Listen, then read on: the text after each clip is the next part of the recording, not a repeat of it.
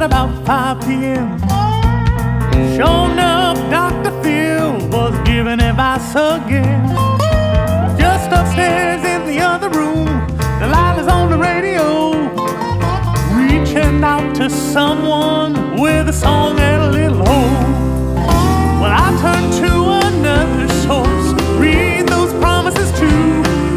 Jesus said he'd meet my needs, and I know his word is true.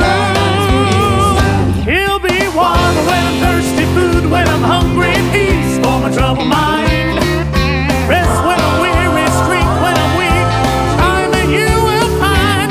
If your soul needs a healing, call his name and just believe. Anything you need, he'll be.